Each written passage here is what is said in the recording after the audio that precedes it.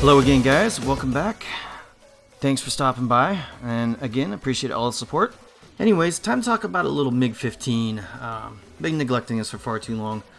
In opening up, you guys might be asking, why did I put a shot of a critical hit in here? Well, we'll go into details in a little bit, but first of all, I want to take a minute to kind of pay it forward. If you guys remember, about 3 weeks ago, Green Fury went ahead and featured me, and he really helped my channel take off, and that's probably how most of you guys found me.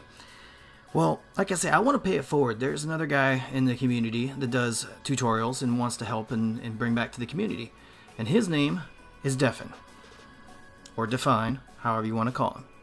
Either way, I highly suggest you check him out. Just go to YouTube. It's DEFYN, and you'll find him.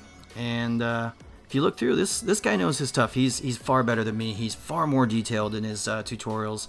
He really knows the ins and outs of each aircraft, and he can really help you out far better than I would.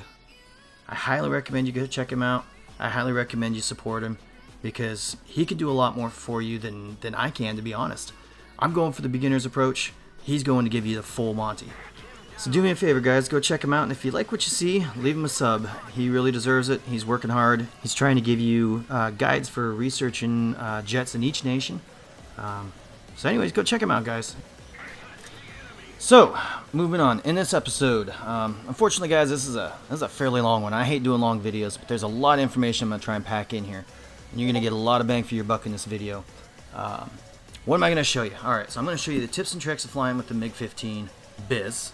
We're going to start with the German one, and then I'm also going to show you guys a couple tips on how to fly with nighttime. Nighttime matches, everyone hates them. There's a couple tricks you could do to make things a little bit better. We're going to cover that. Lastly, I'm going to leave you with a little bit of footage of a match which, well, a one-on-one that I ended up fighting, and I didn't lose it, but it is going to be the most cancerous thing that you can experience in this plane, and that's going to be a min-fuel saber. Min-fuel sabers definitely give this plane a run for its money. That'll be the closing clip. So, without further ado, back to the MiG gameplay. This is the Mig-15bis, the German version. I highly recommend flying the German one first, just because the teams are a lot better. The CLs are there to carry you just in case you screw up. It's a lot tougher to fly this on the Russian teams, because the Russian teams fall apart pretty quick. You never know what you're going to get with them. And going back to why I threw a crit hit as my opening scene. Well, unfortunately, that is the reality of flying this plane. And I say this, and I want you guys to understand that getting kills in this plane,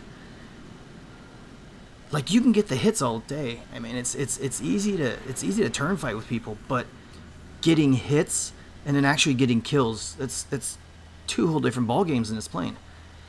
And I want you guys to understand this, because I don't want you to crit hit a saber. I want you to critically damage him, and then I don't want you to chase him to try and get that kill.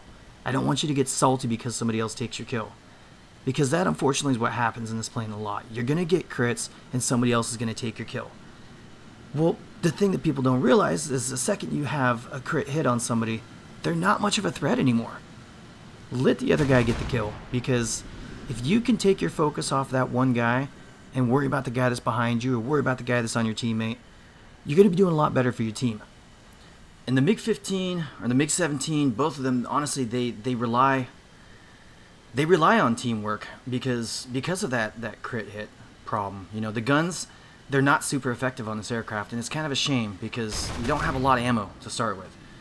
So, moving on. So there's a couple things you have to know about MiGs, and there's a couple things you have to know about sabers in order to fly this aircraft correctly. The biggest thing you got to think about is Mig-15, Mig-17, they are high altitude fighters. These aircraft perform far better than a Sabre or an F9F. Most of these aircraft that you're going to be fighting against, they perform a lot better. They have a lot more power at altitude. And on top of that, a Mig-15, around 700 kilometers and lower, it's going to outturn a Sabre. So let's go into a new match here. So this is how I fly it. And I'm no expert on this plane, but I'm going to tell you what I do, and this is how I stay alive. So I climb off the bat. I try and get my altitude to about 2,500, maybe 3,000 meters right off the bat. And going back to, you know, MiGs perform better at altitude than Sabres do. So if anybody's climbing with me, that's a Saber, I mean, they're only signing their death warrant because you outperformed them up here. So this is a typical match for me right here. So I've climbed up to 2,500 meters. I'm grabbing my speed right now. Speed's important, just like any other aircraft. So I've got my first head on. This guy's going to be really slow. So if he wants to turn back around, he ain't going to get me. Of course, there we get hits. That's typical of MiG guns. I'm not going to get caught up on him. I see a Mystere coming at me. He's pulling for me, so I just go up. I just go straight up. And this guy is not going to be able to touch me. There is nothing he can do. So I'm energy trapping him right now. I'm going to come right back down on top of him. I've got a lot of distance right here, but this is how I play MiG. I want to energy trap people. So we're going to drop back down on him. And he is pretty much stalled right now. You can tell because he's got the little white wingtip streamers off his plane when he came back around. Pop a couple shots, and he's gone.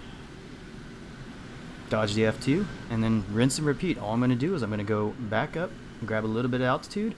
We're just going to do this yo-yo thing. And so I see this F-86. He's still up high, so I know he doesn't have a lot of energy now. So I'm just going to keep going for him. He's slow. He's very slow. I'm not even going that fast. I'm only doing 640, 650 right now, and I'm catching him. So this is a testament to the difference between Sabres and MiGs at altitude. So if you fight up here, you're fighting on your terms. If you fight on the deck, you're fighting on a Sabre's terms. Take a couple pop shots. I get the crit. I'm not going to chase him. He's going to dive out. He knows he's damaged. He's going to dive out. You know what? He is not a threat anymore. I'm leaving him. My teammates can have him. This is the unfortunate problem with this aircraft is you are going to get crits. Don't chase him to the deck because when you put yourself on the deck, you're going to have issues. So I'm looking around me. I'm making sure I'm clear. I'm going to drop my altitude a little bit. I still want to kind of be the highest in the sky. So I'm looking around me and I see this one guy coming in behind my friendlies. So I want to try and give him a hand. So I'm going to go ahead and I'm going to dive a little bit. And then I look behind me and I see more coming in. So I decide maybe this is not a good idea, especially when one of them's a Sabre. And I'm going to be going fast if I go on the deck. So I just go back up. Like I say, it's like a yo-yo. All I'm doing is trading airspeed for altitude and vice versa. So, like I say, and then I look around and I've got my F-86F that's coming at me. And we're going to go ahead and cut scene here. I'm going to save this to the end because this is the min-fuel Sabre that I find out about. So you guys are going to get to watch this at the end. And so I told you I'd teach you a couple tricks on how I deal with night maps. If you notice, it's actually not that dark here. You can see pretty well. And there's a trick to this one. So if you go into your options, go into post effects settings, make sure your tone mapping is set to polynome.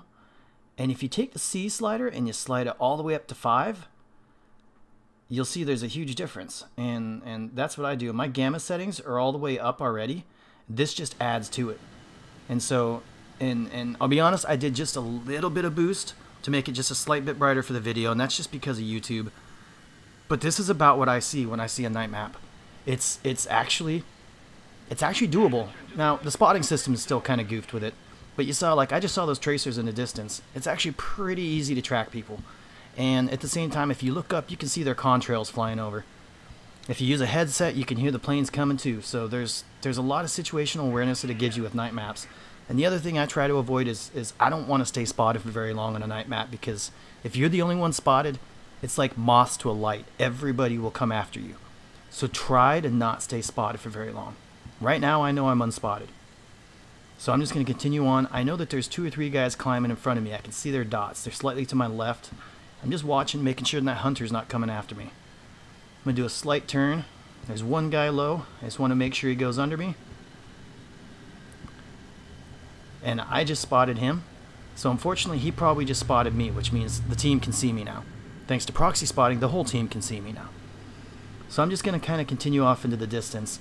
I don't think this guy's going to be able to spot me at 1 kilometer behind him in the dark, so I'm going to sneak up on him. This is the typical scenario, like I was saying. MiGs have more power at altitude, so I'm going to try and get this guy. The other trick with MiGs, their guns are actually pretty slow. It's 690 meters per second for each gun, so you're going to have to put a lot of lead in, and you'll see that in a lot of my shots in this, and it is tough to aim MiG guns, especially when you have issues with compression. So, but this right here, you can see this guy's trying to outclimb me, and it ain't going to work in a MiG. It doesn't. And so now he's crit. I'm going to try and finish him off. But he's going to dive out. And I'm honestly, I'm not going to chase him to the deck because I know I'm spotted. I know I'm about to get swarmed. So I take another shot at him. And I leave him. And I move on. Because I know that there's going to be more coming right now. And as I pull up, I find out the hard way that there was. If you look, I'm pulling up. I can hear an engine sound right now. And as I look below me, I hear it and I see an F2 coming up. He's not spotted, but God, I can see those tracers. Those are F2 tracers. So I just keep going vertical. And finally I see him flip over. Because if he follows me vertical, he ain't going to be able to keep up. I'm already at 5K. So, like I said, MiGs are very good at going up. They have very good power at altitude. A Saber cannot hang.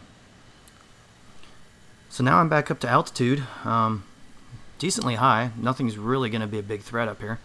So I'm just I'm watching around. I'm looking right now. Nobody in my team's in serious trouble at the moment. I'm trying to find aircraft with low energy situations or somebody that's close to my altitude. So I'm looking at this Venom, and the Venom's a squirrely plane, so he's a really good turn fighter. So I kind of want to get him out early because I know my teammates are going to probably spend a lot of time on him trying to kill him. And being a night map, it's not going to take much for the enemy team to come in unspotted and wipe up and clean up my team. So I'm still looking for a low energy situation. I'm just kind of pacing back and forth, slowly dropping my altitude. I don't want to give it all up. And I see the Venom. He goes straight up. This is my opportunity. So I sneak up on him. I know that since I've been high, he has no idea that I'm coming right now. So I'm slowly sneaking up on him. He goes vertical. I'm salivating right now. This is great for a MiG. Just like that, he's gone. And I'm going straight back up. And look at this, I'm already back up to 4K. Nobody's going to touch me up here right now. Everybody's on the deck. So the rest of this match is kind of boring. I'm not really going to show you. It gets cleaned up pretty quick. But I wanted to go to this scene real quick, and this is exactly what I'm talking about with how the MiG actually outperforms Sabers. So this guy, I saw him kind of turning back at me after I made the pass, so I decided to go straight up. No, there's no way in hell he's going to be able to touch me. But then I kind of got caught off guard because here comes an A5. I'll be honest, I was kind of sweating a little bit when this guy came at me. So I turned in towards him to make him pull up his nose harder. Now granted, it's an A5, so it's not probably the ideal situation, but they perform very well at slow speeds. But I still have more power. And even though I'm close to stall speed right now, I still have a lot of controllability. And look at this, he's stalling out, I'm stalling out, but I'm not going to gain that much speed. I'm going to keep my flaps out real quick. I'm going to be able to get my nose on. He cannot maneuver at this speed. I can. And that's the game right there. I mean, he's done. It was, I'll be honest, he probably should have had me on the first pass, but he didn't. And the MiG, it just performs better at altitude. So back to the min-fuel Saber fight. Alright, let's go ahead and wrap this up. I know this has been a really long video, guys. I apologize, but I want to try and at least touch base on everything. So this guy, I didn't realize that he was min-fuel right off the bat. I didn't go into this with a ton of energy, but I know that at this altitude I can fight him. So I'm going to miss a lot of shots in this, and it is difficult, like I said, to aim MiG guns, but after he made these two turns, he should not have had this much of an energy advantage over me, but he did, and that tells me that he was min-fuel. I should not be able, or he should not be pulling away from me like this. And so I knew I was kind of screwed here, and this is what will happen with min-fuel Sabers. They have such a good power to weight ratio that, well, it kind of sucks. So I try to turn into him, I try to dodge a shot, and it doesn't work, and he hits me. And luckily enough, either his guns just didn't work or his aim's bad. I don't know. So what am I trying to do here? This is a perfect situation. A MiG should always win this fight. Now granted, like I said, min-fuel Sabers are very difficult, but we're on my terms right here. I'm staying slow, I'm keeping my flaps out, I'm trying to keep myself a decent amount of drag so I don't get too fast. You'll see I'm even using the air brake in turns. And that's really just to stay slow so that I don't overshoot him and I stay inside his turn. So he makes another mistake here. He really should have ran away. But he didn't. And he decides to go vertical again. And now things are going to change a little bit. I've got my flaps out. I'm still going to outmaneuver him. I've got a little bit more energy this time. He doesn't. And so finally, I get to a situation where I can pull on him and I can get shots on. Crazy enough, he's still pulling away. Now I've got a crit hit on him. I don't know where half of these bullets are going, I'll be honest, and this is a frustration with MiG guns. I don't know what to say on that. I don't have any reason. I don't have any explanation. But again, I'm trying to keep all my drag out. I got my air brake out. I've got my flaps out. I'm trying to stay inside his turn. He cannot get a shot on me as long as I'm slow and I stay inside him. And so that's how I'm winning this fight, sort of. He still can't get a shot on me. So he begins to realize that he's not going to win this fight. And so it's just going to play out for a bit. And I'm not going to kill him, unfortunately. I'm going to run out of ammo here. But you can see how much a MiG actually outperforms a Saber, especially up here at altitude, especially at slow speeds. Don't be afraid to abuse the air brake in a MiG. It's actually to your advantage. In a dive, if I get close to about 900, I put out the air brake so I don't go too fast and compress. Like I say, if you ever watch me on streams, I definitely abuse the air brake in the MiG. And that's just because of compression. So I run out of ammo, I pull off of him, he goes vertical, and he pulls the other way. This is my chance to get away because I'm still doing 700. He can't be doing better than 400 right now. The rest of my team's coming in to clean him up. That's the end of that fight. Unfortunately, I couldn't kill him, but c'est la vie. Enjoy the rest of the footage, guys. Thanks for stopping by. If you have any questions, feel free to leave them in the comments, as always. And I hope I answered everything for you. Like I say, this is a beginner's guide. I'm really only covering the basics, but it's a lot of fun. It really is. Thanks for stopping by, guys. We'll see you next time.